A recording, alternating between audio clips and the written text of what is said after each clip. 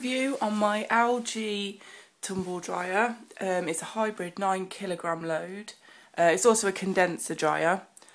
It's energy efficient A++, which is the highest energy efficient rating you can get. So I'll show you. First we'll start with the water. This is obviously, it's a condenser, so this is where the water is. There's none in there at the moment. And then we've got the filter. There's also an extra option at the back of the machine where you can plug in so it can drain rather than have the water in here, but it can drain like your washing machine and pump straight out. But I haven't got that option. I haven't done that with mine. So we'll start with the controls. Turn it on. It's easy. It lights up. I love the way it lights up. You can also, it has a drum light. This is a touchscreen panel, so you just touch it and the drum light will turn on, which I think is fantastic.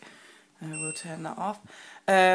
Also on here we've got, it's as I said, it's all touchscreen, so you can change everything on it.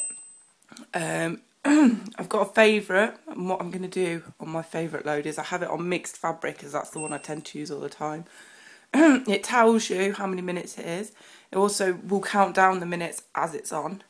You can change the speed, so you can change the speed setting so it's a really quick one, and it does dry really, really quick. I think most of the time it dries in half the time that I set it for anyway. So then you've also got whether you want it damp dry or hand ironed, whether you want it, this is the buzzer, and you can have it high, low or off, so it's totally quiet. I like it high because I know when it's finished. It makes a little tune when it's finished, so that's quite handy. And you can also pick your dry level as well, which I usually just have it on cupboard dry. It's the best one for me.